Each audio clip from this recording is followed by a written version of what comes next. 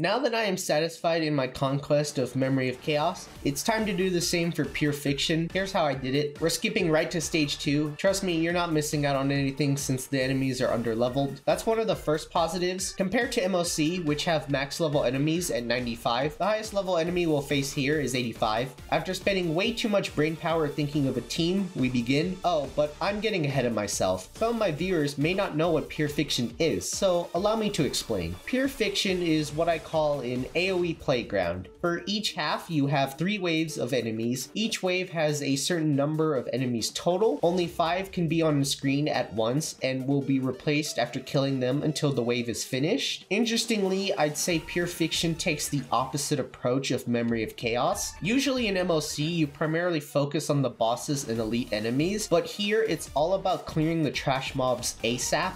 Then how do we deal with the elites and bosses that show up? Well, that's where effects and buffs come in. The effect is always active, which for this phase activates by accumulating damage from follow-up attacks. For buffs, each phase grants 3 different ones to choose from. You can pause to read what they do. I will edit an icon on the right side of the screen so that you'll know which one I'm using. Lastly, no matter the stage, the points distribution is the same. Beat waves 1 and 2 and you get 10,000 points each. If you manage to beat wave 3 completely, it's 20,000 points. The end goal for each stage is to get 60,000 total points. For the second half, Serval is my main AoE damage dealer. This team also breaks enemy toughness, so it helps builds up Shui's passive for her sub DPS role. I save Shui's ultimate for the first T-Rex in wave 3. We can just skip to the next stage, because once I have 6,000, I always let autoplay finish the rest. First half, Clara and Serval DPS duo. Despite being the destruction path, Clara's skill and ultimate counters provide enough AoE.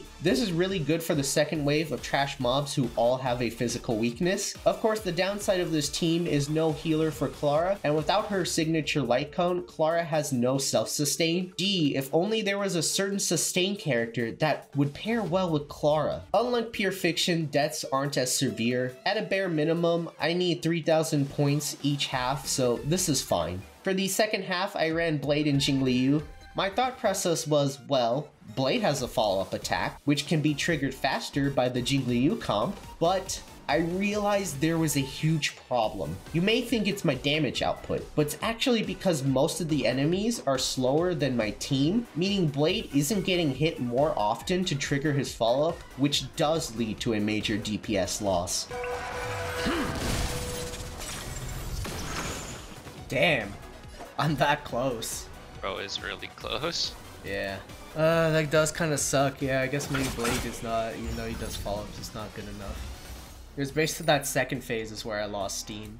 Yeah. Alright, new strategy. Let's try an Imbibitor Lunae hyper carry for the first half. I got slightly more points than the Clara team, so I have another option at least. For the second half, I know this looks janky AF. Let me cook. Blade's enhanced basic is enough AoE for this, so let's use the same logic of Serval and Asta to help breaking toughness so that Shui can sub DPS. Despite this, I still barely made it to the third wave and got a worse total score. Well, when you don't know what to do, it's time to consult guides. Now, I don't know who cooked on the Game 8 website with this first team comp suggestion, but I have these characters, so I may as well try it. They didn't leave any description why, but I think the logic is that the Herta and Himiko duo with this buff breaks the trash mob so often that it constantly triggers the effect. Meanwhile, Bronya helps boost Clara's damage, cleanse debuffs, and action forwards her turn. If this team can get 4,000 points in the first half, then we'll be able to take it easy in the other. Sadly, that's not what happened. This team was not in the guide though.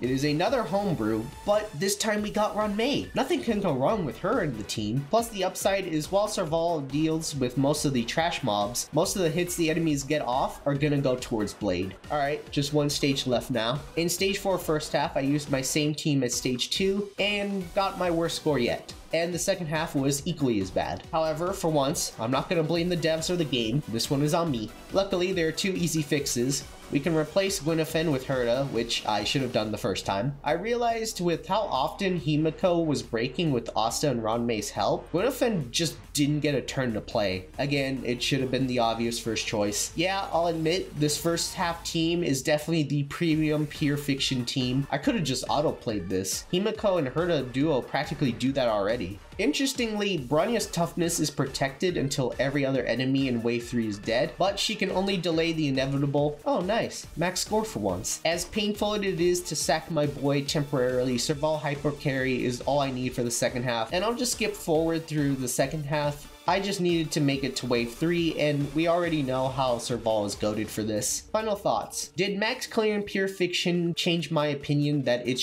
and boring? Not completely. Hold on, let me explain. Since Pure Fiction is centered around how many mobs you can clear as soon as possible, with a much tighter cycle requirement, the AoE restriction and requirement severely limits your team comp options. It also shares the same issues as MOC, with the current blessing controlling and favoring the meta, and the current enemy lined up is tailored toward the current banner characters in some way. While this game mode is not as fun to me as MOC, I think Hoyoverse has done a genius move of scheduling when each mode refreshes so that we endgame players always have something to do. That's just my opinion. Let me know yours in the comments below. Thank you so much for watching. Like and subscribe for future challenge content. I'm DragonLordLeda, and until then, on to my next video.